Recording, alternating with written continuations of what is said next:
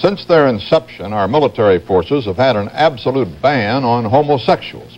Now, a decorated Air Force sergeant who has had 3 tours in Vietnam is going to court to challenge that ban. On March 6, Sergeant Leonard Matlovich disclosed to a supervising officer at Langley Air Force Base in Virginia that he was a homosexual and wanted to stay in the Air Force.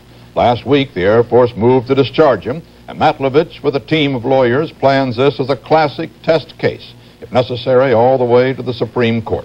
Today, Jed Duvall asked the 31-year-old sergeant about his decision to disclose his homosexuality. It used to just tear me apart on the inside when in conversations, hear people say that, you know, we're discharging this queer, that queer, throwing them out of the Air Force. On the inside, I just burn up with, you know, just, am I a coward here and I'm just going to stand here? And never really coming up to protection of my fellow minority group and men and women in the gay group. And just keeping quiet. And my conscience just wouldn't let me do it anymore. I had to come forward and say, no more America. What has been the reaction in the Air Force and among the people that you work with, your personal friends? Well, you know, I really geared myself for the worst. I thought, well, once I do this, no one's going to talk to me in the office. They're going to pay no more attention to me, put me down, wisecracks and all this.